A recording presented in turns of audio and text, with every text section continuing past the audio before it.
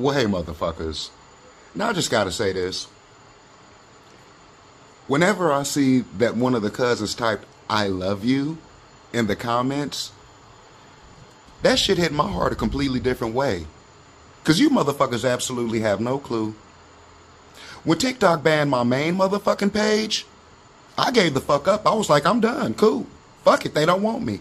I felt disrespected. I felt dishonored. And I was over it. Then God whispered in my ear, motherfucker, I didn't give you this platform for your feelings. I didn't give you this motherfucking platform for your pride. I gave you this platform to give your cousins the motherfucking truth.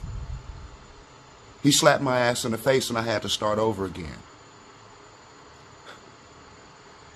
Then he reminded me of every time that I was sick laying in that motherfucking bed and couldn't even get up to make myself something to eat.